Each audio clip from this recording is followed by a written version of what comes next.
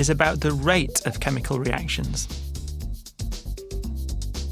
There are many factors which increase or decrease the speed or rate of a chemical reaction. Watch the next clip and note down the factors that increase the speed of burning.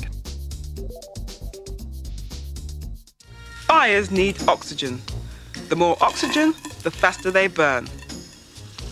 With liquid oxygen, they burn faster still. This biscuit is soaked in liquid oxygen.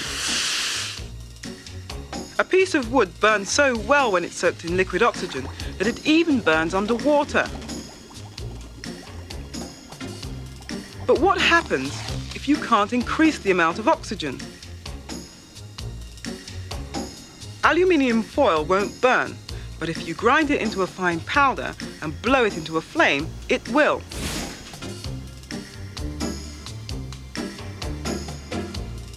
Lumpy custard? Powdered custard?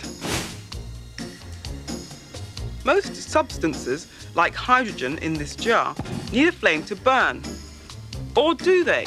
This is platinum, used as a catalyst. This can is filled with natural gas. As the gas burns off the top, it's replaced by air coming in through the bottom, which mixes with the rest of the gas. The ways shown in the clip to speed up burning were to increase the amount of oxygen getting to the fuel, or to increase the surface area of the fuel by breaking it into smaller pieces or a fine powder, or to add a catalyst like platinum. Another way of speeding up a chemical reaction is to increase the temperature. Rates of reaction can be explained using the collision theory. Particles of the reacting substances must collide before a reaction can take place. The more collisions, the faster the reaction.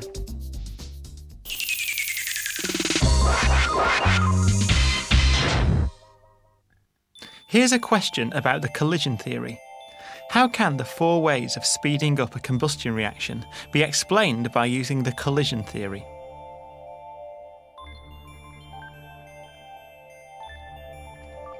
A higher concentration of reactants, fuel or oxygen, means that there are more particles involved, so there's more chance of them colliding and reacting. A larger surface area of fuel means more particles are exposed to oxygen, so there's more chance of them colliding and reacting. A higher temperature excites particles into moving more quickly, so there's more chance of them colliding and reacting. Adding a catalyst lowers the amount of energy needed for colliding particles to successfully react.